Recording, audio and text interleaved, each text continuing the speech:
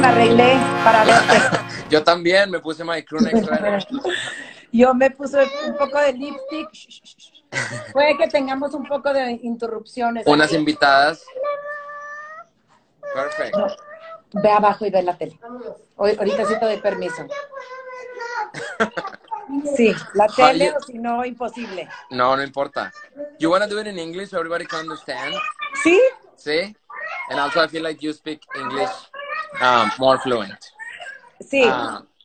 Perfect. So thank you so much for agreeing to this. Thank you. Thank you so much for doing it. Someone to get dressed up for? I know. Thank you. I have a lot of people that always ask me about like you and my relationship with you and how do you work and stuff like that.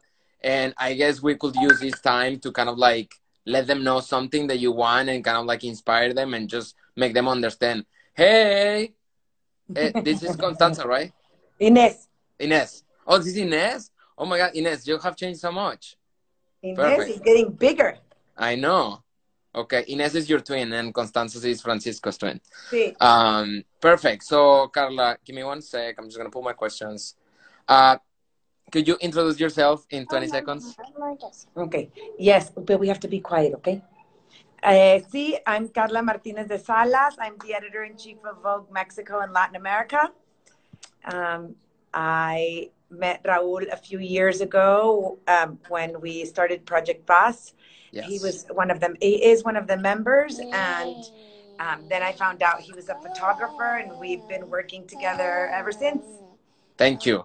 When do you remember what was your first like memory of fashion that you remember the first ever? Yes, I remember when I was a young girl, and I had just moved from Memphis to El Paso.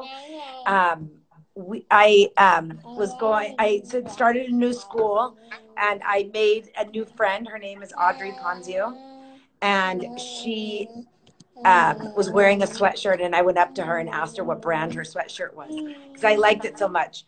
And my mom was like, Karla, you can't go up to people and ask them what brand their clothes is. It's very rude. Yeah. So ever since then, I kind of knew, wait, I need to turn off the noise. No problem. Except I can't turn this noise off. Yeah. But so I knew that I always had an interest in fashion since I was young. My mom would buy Hola magazine, still does. And she would look through it, and then she would take me to the grocery store with her, and she was like, I can't take you anywhere. Every time I come to the grocery store with you, I'd spend triple what I would spend because I have to buy all these magazines. Okay. What did you go to school for? I studied marketing at the University of Arizona, which I really kind of in hindsight wish I would have studied history or some sort of art history. I love world history. I wasn't very good at my finance or accounting classes, that's for sure. Do you think formal education is important these days? Like you think it's very important to go to college these days? Listen, I think, there's plenty of people like my sisters, my brother, my sister-in-law, whose father, I don't think went to college, and he's a very successful businessman. I think it just depends on kind of what you want to do. Obviously, to be a doctor, yes. To be a lawyer, to work in fashion, I think school is a great place to make contacts. I think it's not only just what you learn, but more of who you meet and kind of what you see in the world. I always think that that's important. And there is a certain, there's a nice feeling to being in college. I feel like if you start working right away, that it's kind of, you miss out on like 4 years of where you can just kind of go to school and have fun. A fantasy. Yeah. What was it the first time that you got money for a job, even as a kid? Do you remember what was your first job? The first time you got money for doing something? My first job, I think, was my dad used to let us work at his office during the summer just to kind of keep us busy.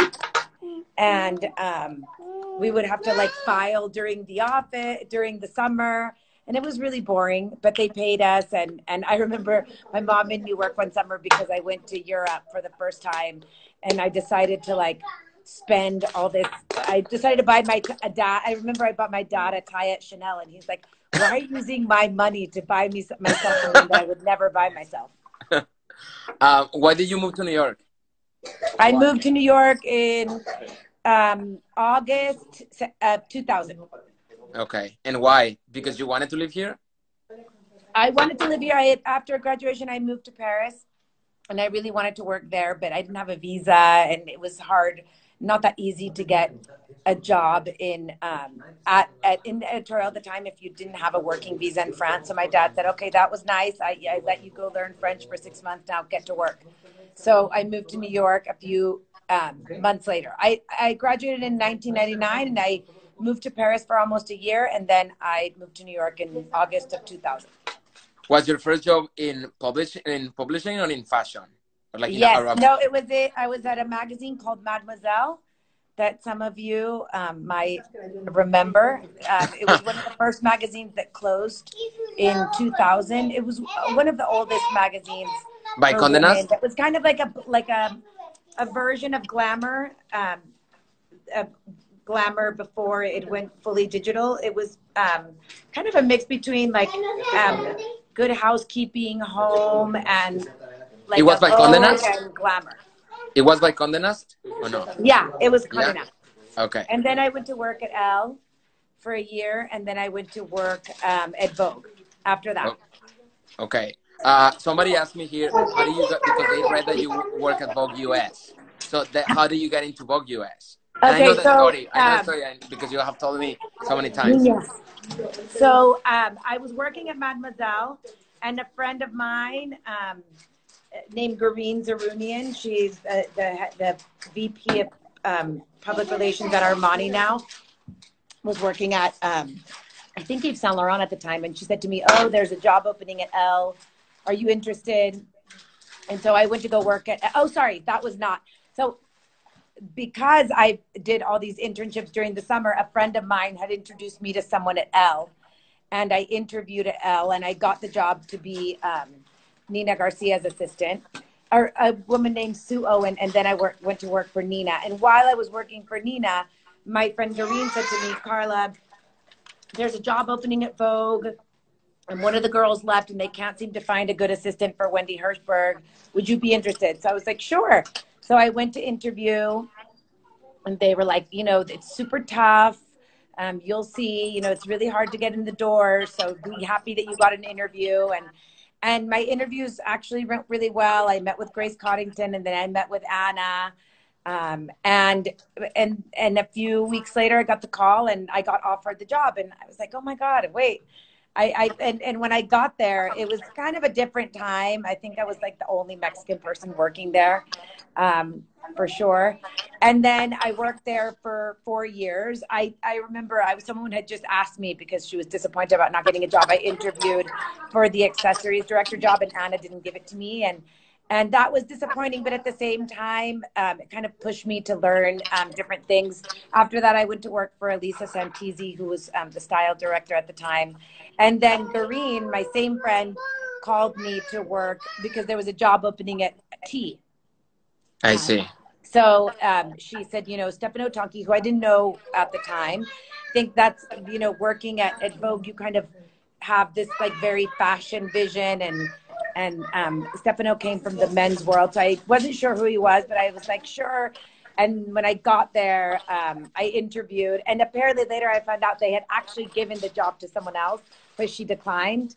And so they ended up offering the job to me. I was their second choice, but you know, second choice can be good. So yeah. I took the job, and so I have Gareen to thank for that, actually. Wow.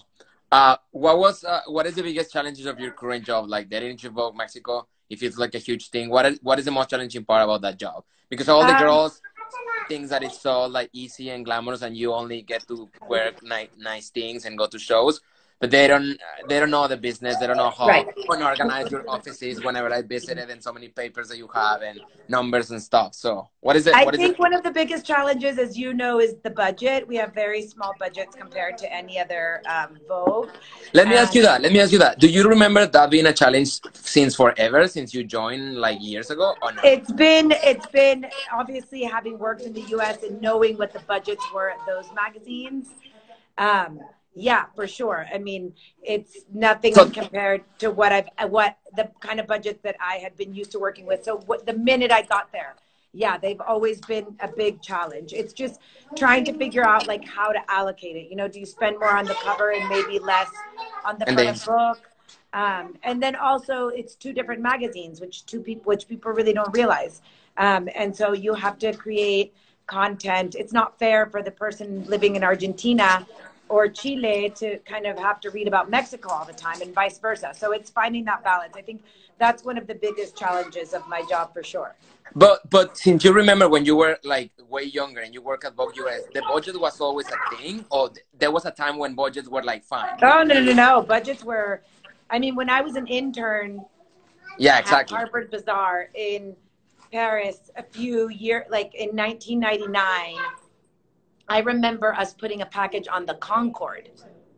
Wow. On the Concorde.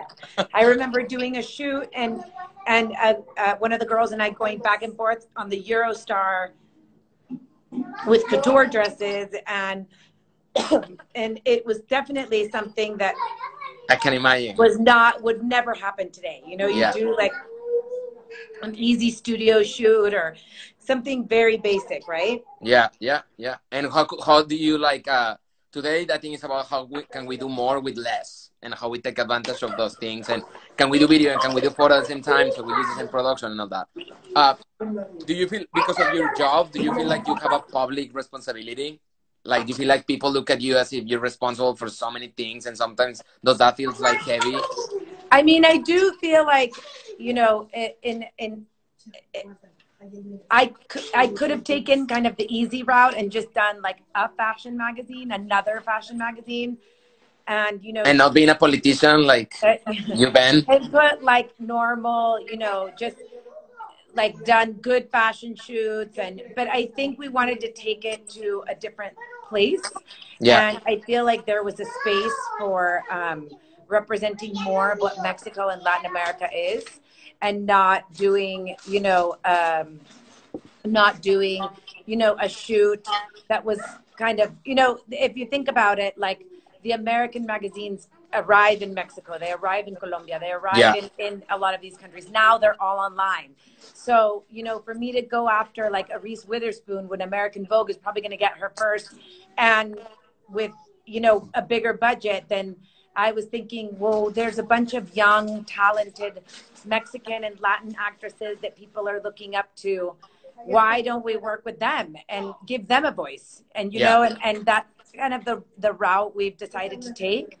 That's not to say that we're never going to put, and we did put, someone like Gigi Hadid. Yeah, and Carly and stuff like that. And Carly and those people. I feel like, that I feel like it's important. The balance is good, but I do feel like it is important to think about different faces. And I feel like we've gotten, to a point where a lot of people discover new talent through our magazine, and brands come to us saying, we love what you did with these 3 women. We had never heard of them. Can we do a project that's similar for our customers? So I think what we've done so far is good and great with the resources that we're given, right? Yeah, of course. Yeah.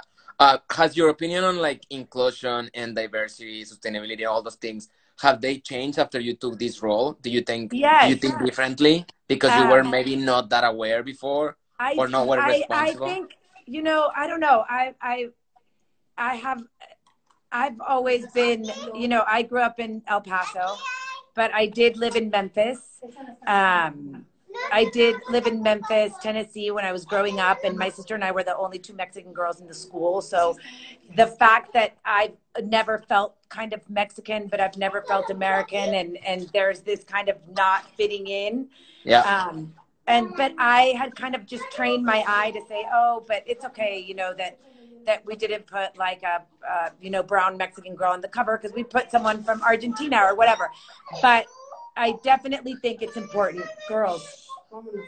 I definitely think it's a really important issue right now. I think it's, we had gotten so used to seeing the world through, I did an interview a while ago, and for PBS, and a friend of mine said to me, you know, thank you for putting someone that looks like me on the cover.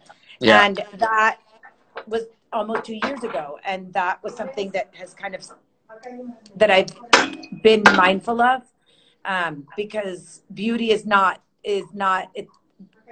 there isn't one type of beauty. There's all types of beauty. That's why, you know, Yeah. that's why some people find love, some don't, you know. Some people, you know, there's someone for everyone. And I do feel like beauty is the same way. And I think the definition of, you know, kind of the Vogue cover girl has changed. Yeah. What is the main reason you go to Fashion Week? Let everybody know in a way that they can understand. Yeah, I mean, we go basically to see what the collections of the designers, some clients and some non-clients that are showing, and what their proposals are for the next season. You know, in hindsight, you know, when we're looking at, I feel like the fashion show has also evolved very much to being for buyers and press. It's now more inclusive. It's now for customers, for influencers, for press. You know, shows are very big now. You know, up to a few months ago, we were doing shows all over the world, flying to Morocco for 2 days, which is an amazing experience. But you know, obviously, these are all things that are going to change in light of the world that we're living in today. But I think it's also important, you know, you meet people, you kind of hear what's going on in the fashion kind of zeitgeist, and come back with story ideas, with collaborations. It kind of is like, you know, the 3 weeks or 4 weeks, if you do them all, the month, meeting with, you know, the most creative people in some of the most creative people in the world, and how that, you know, being around that can help you create, you know, your next issues. You obviously have that in mind. So their business involved in you going? Yes, okay. For sure. I mean, you meet with clients, you meet with photographers, you meet with stylists. Francisco, sorry. No, it's fine. It's good. If we think the magazine is 100%, how much you think creatively, and how much you think like as a business? You know, I wish I could say it was 80% creative, but obviously, you know, I split my time with both. I mean, it depends. Some issues are more, you know, I would say things that we do, like 360 projects with the brand, or, you know, but I think I'm always kind of thinking about it. Even if it is creative, I say, okay, but how can we make this something that our clients will like, or our readers? So I think it's a little bit of both. I see. Do you have a way to measure when an issue was like very successful? How do you? Yes, I mean, we get reports on like newsstand reports, but also just by our website. You know, we about traffic on the site, and what brings. I think Instagram is a good indicator also, and Facebook. You know, when we put the Yalitza cover out, I remember I got like 9,000 likes in, like, you know, 2 days on the Vogue Instagram. There were, I think, 100,000. Yeah. You know, you made the news with that cover. Yeah, and then we did one we did one last year with the Bolivian Cholitas that did really well, and with a transgender woman from the Mushas community in Oaxaca. So there are definitely some that you can tell right away, but the website is growing a lot. We almost have, I think, 5 million users in the past. It's amazing now. It's so easy now to navigate. I love it. And so we had like kind of last year they redesigned the website to be like the other Vogue internet. If you follow other Vogues, they look the same, except that the language is different. So and it's more user friendly. It's better to use on the phone. That's exciting. So I think that's a big indicator as well. That's awesome. When looking for new talent, what are you looking for? I think I like to see people that are doing their own thing that kind of aren't following what other people are doing or what other photographers are doing. I think, especially with photographers, you know, a point of view, you know, something that they're passionate about, something that you can see. You know, if they love to travel, that comes across in their pictures. I Yeah. think for designers, the same. You know, I think a lot of what happens, you know, I feel like there's such interesting proposals, for example, like from someone like Barragan or Gypsy Sport that I think is following us. They're doing their own things. You Yeah. know, they're following their own path. They're not doing ruffles because, you know, Yeah. I feel like they have a voice. So I think that's super important. Um, that's super important to keep in mind. I think the same thing with stylists, someone that has their own unique vision that isn't following someone else's. I see. I think that's important. How do you do in a difficult situation? How do you deal with a problem? Are you a calm person? Do you yell? Do you like go out for a walk? Like, how do you do it if you're in a problem in your job? At my job, well, I refer back to the book that you gave me. What is it called? The one with the The orange subtle art cover. of not giving a fuck. Yeah. It depends. I mean, I think sometimes people can definitely take advantage and they need to be called out for Yeah. sure. I feel like that's one thing that in work I've tried. I'm not a very confrontational person, but in work situations, I do feel like you need to tell someone when they've done something wrong, or you know, if you're not happy with something, you need to express it, because if you don't, then it kind of, then you're not getting the work that you want. Yeah. And so I do feel like when we don't have for example, I'll give you a good example, like we don't have the budget, or we can't afford to reshoot things, you know, to like Okay. have something killed. So when, you know, when I ask for kind of pictures before to see how it's going, I'd like to see them, and we do things as a team. So and now, you know, the guys that work at the magazine, we have, you know, we understand the sensibility that we're looking for. So I think that's important. And communication obviously is key. What do you do when your creativity is not flowing? Do you have a trick? Mm, Like I go out and I give a walk to my blog. That's what I do.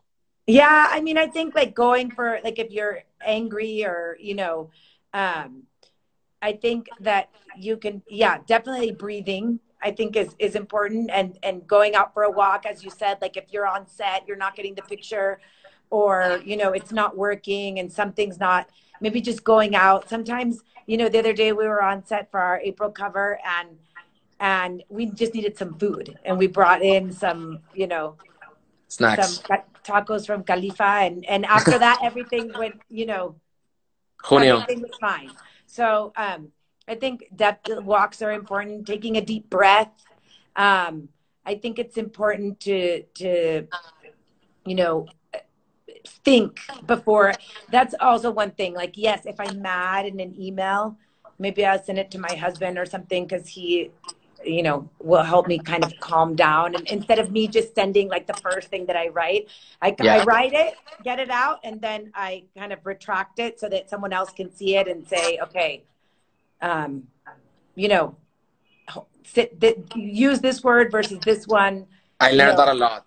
Yeah. Somebody, when I started, like when I was assisting a photographer and I was sending emails for like booking models for him or whatever, like years ago, like he would ask me to like read my own emails like 3 times. And after that, like send that if I was sure Yeah. about it. And until this day, I do it and I find mistake and mistake and mistake. Like, you know, the more that I read it, it's like, geez. Or maybe if you're like, okay, I don't want to be rude, I want to be Yeah. tough but not rude, Yeah. then you kind of take it back. But Yeah. you know, But with you, sometimes you have your own language by email. Like, you know, I learned to read your emails and understand them because your emails are like, Carla's emails are like one line and like, or maybe like even just the subject and that's it.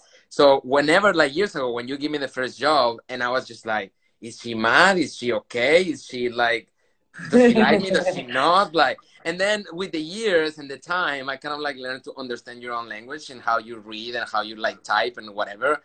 And just, it's just the way you are. You're like on the spot. So yeah, that's my biggest achievement. Who are your heroes? Who are my heroes? Your heroes. Yeah. It could be professional or personal. I'm trying to think. I don't know. I feel like I always, my sister saying, and by text that no one understands me. Yeah. It's funny though, because now we're always in communication with the editor-in-chiefs of different Vogues, and so I write Anna an email and she'll respond to me very politely. And a friend of mine recently said, if she responds to you and you kind of don't understand what she's saying, that means Anna wrote it, not her assistant. Wow. So Okay. I thought that was quite, but I guess it's a thing of, a busy brain. Yeah, of course. Yeah. I never took it personal. I just wanna like, okay, maybe I need more information. Like, what else do I do? And like, but that also kind of like led me to be a little bit more proactive and just kind of like do as much as I can and just put it to you, and then you will just say like yes or no, change this, change that. So yeah. In a way, kind of like it pushed me to be a little bit more proactive and just put it easy for you, so you could be like yes, no, or whatever. Okay. I'm trying to think who my heroes are. I mean, I guess, I don't know. I think they change all the time. But when I was a little girl, I would say my grandmother.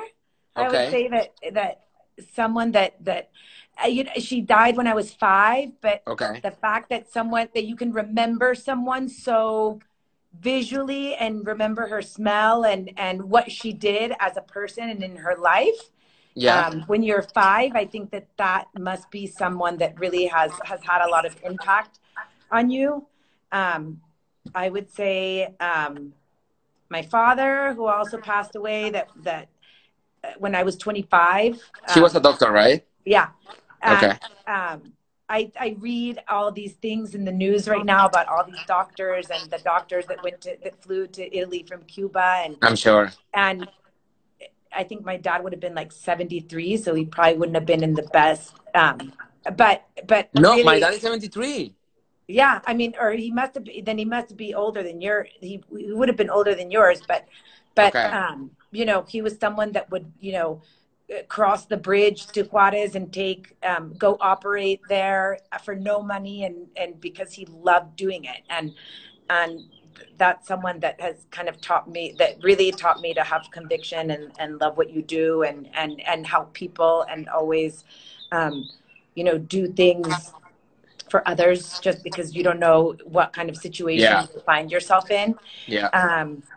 I would say also, I have an aunt that lives in Memphis, that when I think about it, she married a Black man in the early 80s.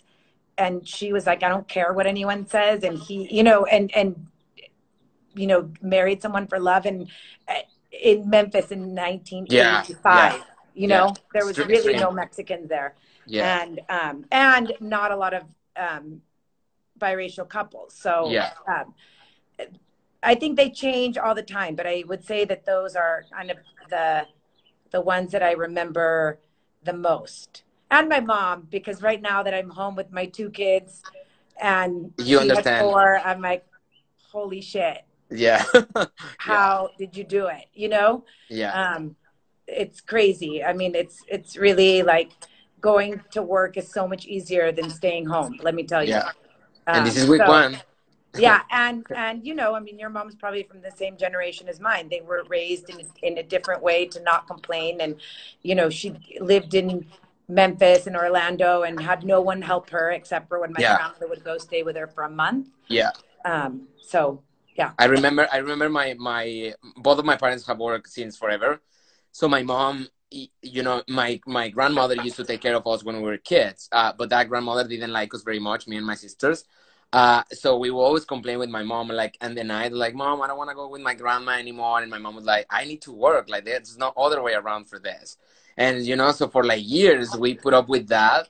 But because I knew that my mom was working, and because she always explained it since we were very little, like, this is so you have a better life, this is so we have a better car, this is so you can go to school. So now that when I listen about shit about like, oh no, because I don't want to work because I need to be with my kid 24/7, I'm like, my mom wasn't 24/7 with me, and I think I'm okay. Like, you know what I mean? So I have major respect for people like my mom, like yours, like you personally, that you have a full-time job, 2 kids, a husband, a social life, you know, and you wonder like, how did they do that? And now I don't know what I'm gonna have for breakfast tomorrow, to be honest. And you know, my mom had The everything figured social out. life is going by the wayside, but yeah. But no, I mean, definitely, like, and especially, you know, now that in the situation that we're living, there's certainly people that can't stay home. You know, there's Yeah, nurses, doctors, yeah, all those people that kind of, people at the supermarket, delivery people, like all those kind of unsung heroes that are out and can and don't have the option. You know, I think that's something that we don't even think about, is like we take it so for granted of having like deliveries at our house, you know, when we yeah, don't even know the conditions that they're under. But yeah. How do you keep your mental health? Do you have any hobbies outside like fashion? Something super random that you love to do that like helps you to like get grounded? me, I mean, I love to exercise. I try and last week was kind of the first week of the working from home, and I was waking up at 8 and working out at like night and or in the middle of the day, and I'm like, wait a minute, no, I have to go to work. I have to pretend I'm going. The upstairs part of my house is my office, so I need to get up at the time that I would run, do some yoga, whatever. I mean, that's like something that's really like a key part of my day. It kind of helps really keep me sane. Okay. Perfect. And people here is asking, when did you discover what your talents were? Were people pointing them, or you knew that you had them? No, I don't, you know, I wasn't sure. Um, I wasn't sure. I knew I wanted to work in fashion, but I wasn't sure exactly what I wanted to do. I thought that meant like writing books or writing, you know, being a buyer or, you know, being a fashion designer. And then I did an internship in New York, and I realized that I didn't want to do sales, for example. Mm-hmm. But then an editor came in and was doing a poll for a celebrity for W, and I was like, oh my God, what is she doing? And I got interested in that. That's why I'm saying, like, I was in college when I discovered that. So sometimes maybe it might not, what you study might not get you there, but it will help you to either do an internship where you discover what you want to do, or meet someone that kind of works in something or can guide you in the right direction. Whenever a young photographer asks me what school does she or he needs to go, I always tell them to not go to school for photography. I always tell them go and do something else and do photography, but like do marketing, do business, do fashion education, or like art, or like somebody that helps you to kind of like, because I feel like the art is a talent that either you have it or you don't. I do believe that you can Right. educate yourself, but I feel like if you have it, it's gonna happen if you practice. Right. I know so many photographers that I went to school for photography, and they think in a very artistic way, and I always look at them and I'm like, how, God, I wish I could think like them.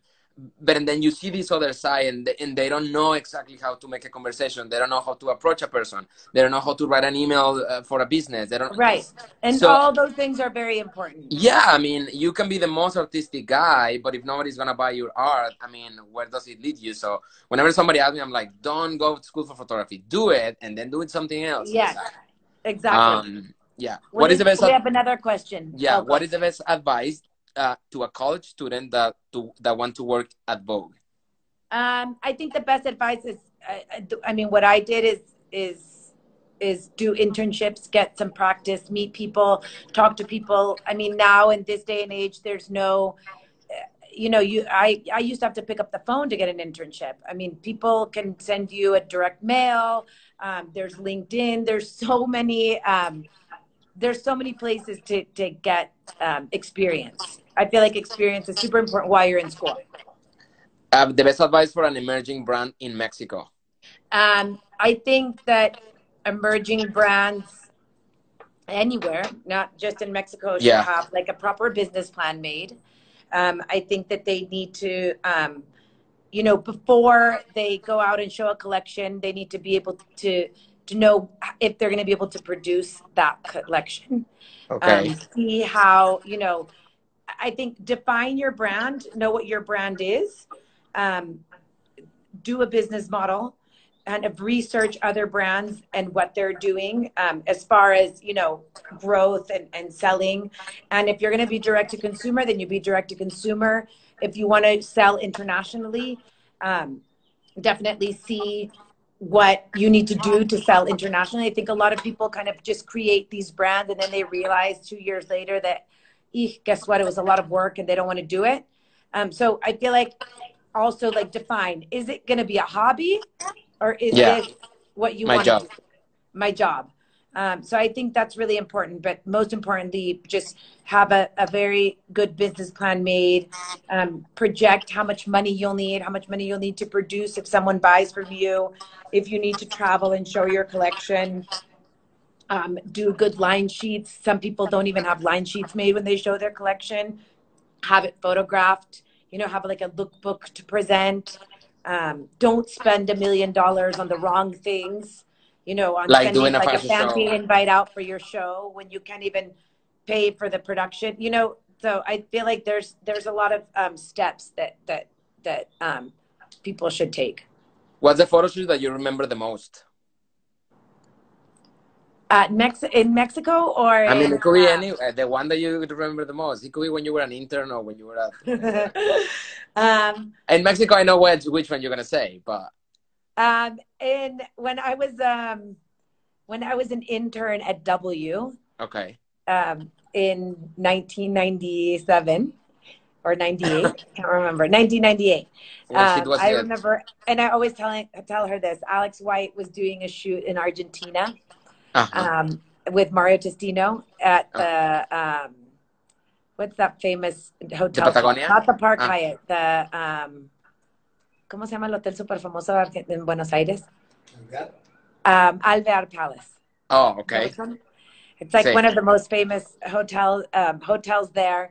And I remember we had to like count all, like do the carnet for her shoot, and we packed like 50 trunks to go to the shoot. And I was so excited to see the result, but just like, I mean, there's like endless shoots that one of the ones that I actually just saw, Michael Ariano from Marc Jacobs posted when I was an assistant at Vogue. Tawny and Grace did a shoot together after John Galliano did a collection inspired by India. And we shot all these different models and they painted their faces. There's like a ceremony in India. And they were all painting was based on where they all paint each other. And Stephen Meisel was taking the pictures. And they asked me to go to set to help. So I went and I was so excited. And Stephen Meisel's assistant, Stephen Meisel likes to listen to the same song the whole day. So I know that. So we heard one of the songs from Monsoon Wedding. That was the song that he was playing? Maybe 500 times. He said in an interview, you know why he does that? Or no? No. He said in an interview, there's 2 or 3 interviews out there of him, and I know every single one by word. And he said that because when he has more than one model or like 3 models, he wants like a face or an expression from every model at certain time. So if he play the song like over and over and over, like the models will know exactly at what time of the song they need to do what. Okay. So Sarah just said that the ceremony is called Holi. Holi, yeah. And they all paint them like colorful and they have powder. Yeah. I think we had like Carolina Trentini and one of the model that just walked down the runway at Balmain too, like the Brazilian models. But it was and something interesting that Michael said was, would we be able to do this shoot now, or would you get like bashed for cultural appropriation? But it was really like one of the most intense, most fun shoots that we ever. I think I have the Polaroid of Leslie Fremar and I, was Tawny's assistant at the time. We have a picture together, like covered in this blue paint. and Pat did the makeup, and Guido did the hair. The typical my sales team, like, you know, for when I was assisting photographers, that was my dream to go on set with Steven, but I never get to do it. Like, I know one or two guys that are like assistant of the assistant of the assistant, but I never got like to know that. And 3 years ago or 4 years ago, I saw him in the street on the Upper East Side, and I was like froze. I was like froze to death.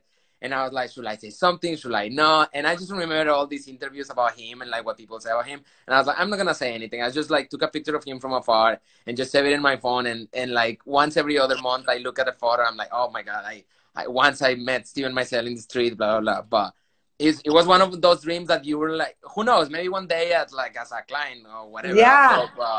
But he has so many stories. He's my favorite photographer ever, and he has so many stories and so many things that people think about it. You know, when I ask Linnacy and Luisana like how to shoot with them, and they will like tell me like, oh, he's the nicest person in the world. But then I will ask an assistant, and they're like, well, you cannot look at him in the eyes. And I'll be like, so is he nice or is he not? Like, so is this you know gray line that I don't know who is lying, who is telling the truth or whatever. But okay, one more. Tell me when you don't have time or when Pacoro needs to eat. How do you incorporate European trends to Mexican readers? How do you globalize Vogue Mexico? Well, I think that it's pretty global as we, I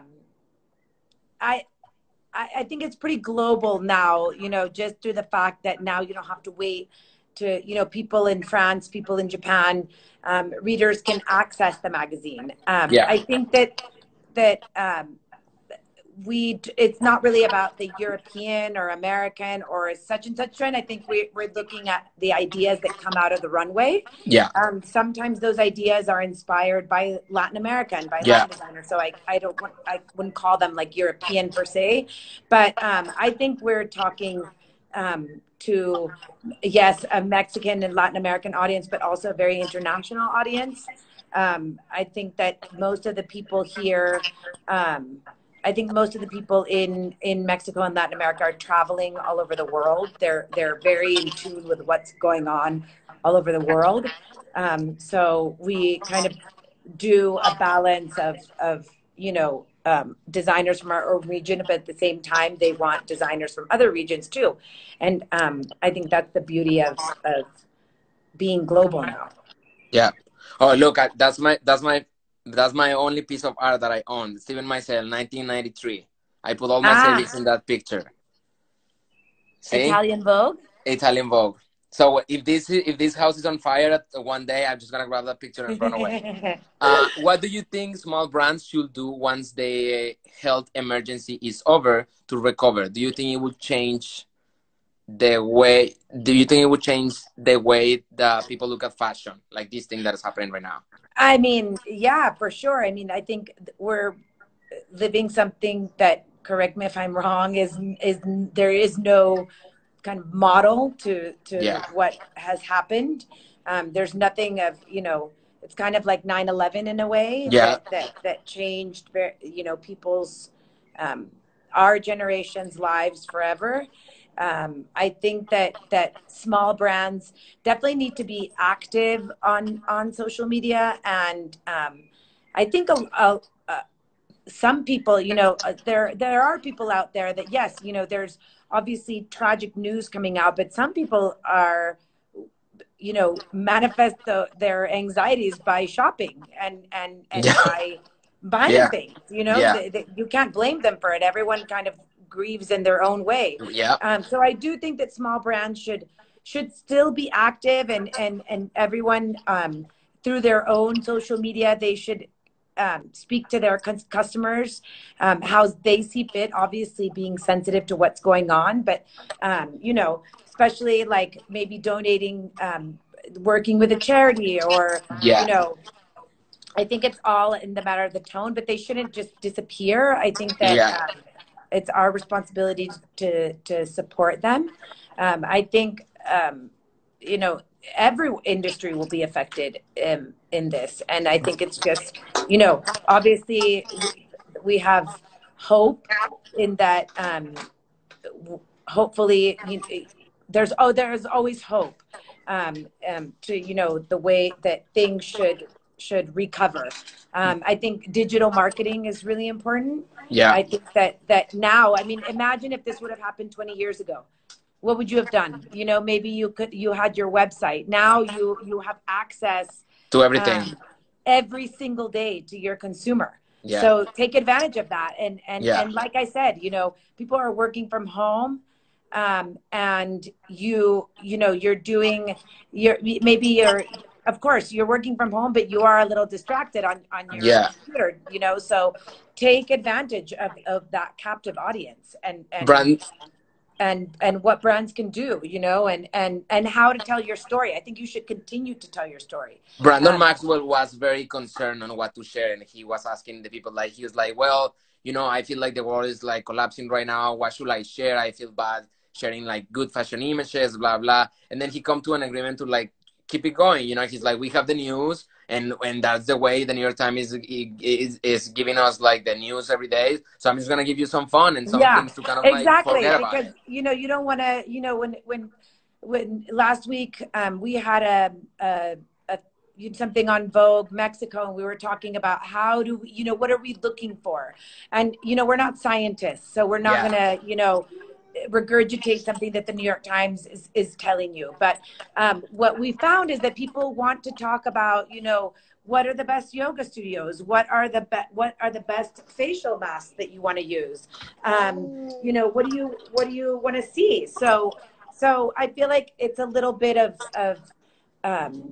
I think it's the same with brands, you know, maybe I think it's important to be conscious and aware and maybe work with a charity or a foundation that means a lot to you. I know a lot of designers have been doing it, but also that people want to be inspired and what's going on in their head. Maybe right now they can't actually be working on production because their production is you know, stalled. But, you know, I would love to see what you know, Victor Barragan is thinking, what Sandra Bail is thinking. Like Joanna Ortiz has been sharing, you know, pictures of her lookbooks and her family, and I just, you know, I'm happy to see those. You want to see things that inspire you and that and you make you dream, you know. Like today, I posted a picture of a sea urchin from Sara. And I've been kind of going through I have like 26,000 pictures, right, in my phone. And Brenda, that's an amazing idea what you're doing. Brenda Diaz said she had 90,000. So I'm like, there's all these pictures that I took of all these market appointments, of all these amazing things that I got to see. Why am I not going to share them? You know, I'm sure, and people want to see them. And you're helping someone else, and you're helping someone else. Exactly. We're helping by keeping the conversation going, you know, and if we didn't do that, then I feel like, you know, all of us, as I said, you know, everyone, the thing that we all have in common is hope, right? You know, the only thing we know is that, you know, we will come out of this, and you know, everyone, it too shall pass, you know, and of course. And we need to be ready and kind of not like we've been asleep for a month, you know, but active and kind of rejuvenated in a way. Okay, I have 2 questions and that's it, so you can make dinner for your children. How is PR industry in Mexico for fashion?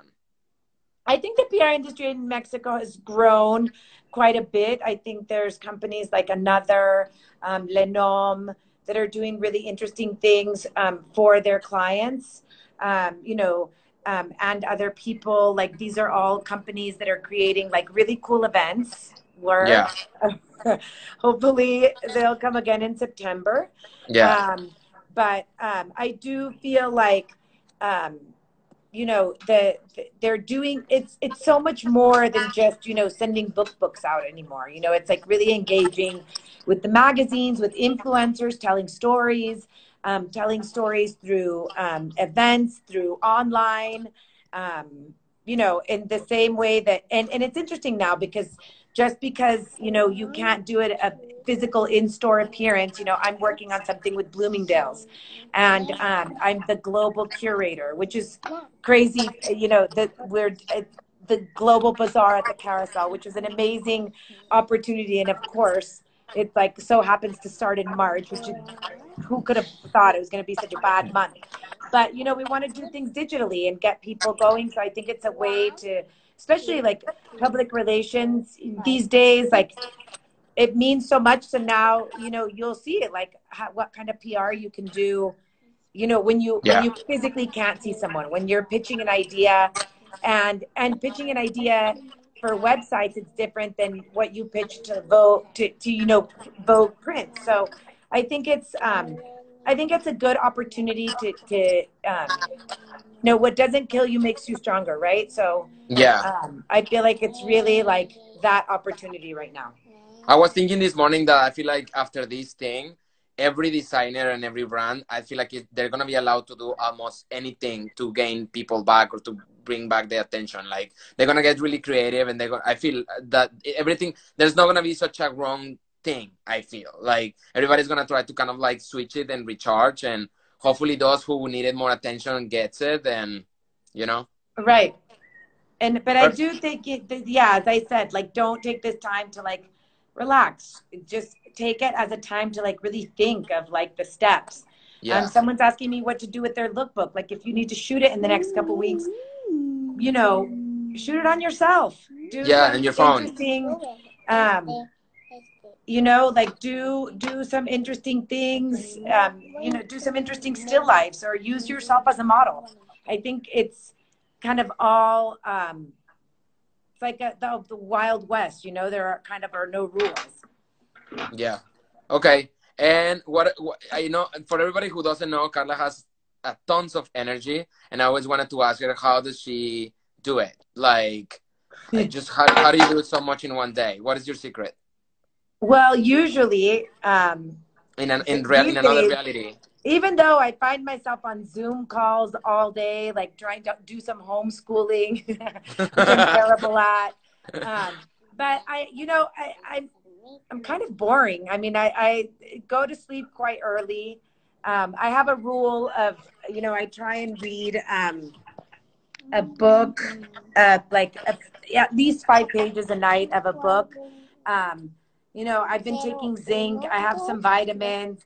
I love exercising. I feel like when I exercise, I have even more energy. I don't know. My dad used to say that you could sleep, you were to sleep all you want when you die, and kind of like live to the fullest. So I always try and think about that, and like, you know, especially like if I have like a friend during, if I have like a friend that has an event and I'm tired, I'll always go for a friend. You know, I'm kind of one of those people that that loves to support the people that I believe in and my friends, and so, you are. That's important. So I just figure it out and make it happen. Okay. Perfect, my friend. Thank you so much for this. This was awesome. Thank you for your time. This was awesome. Thank you so much. I wanted to say hi, and I hope you're good and your kids are good, and I wish I could be in your house in Oaxaca in these days, but I'm here. Oh, man. Well, if you can drive, you can go. No, next year. Thank you for this. Take care of yourself. Bye. Thank you. Bye. Ciao, ciao.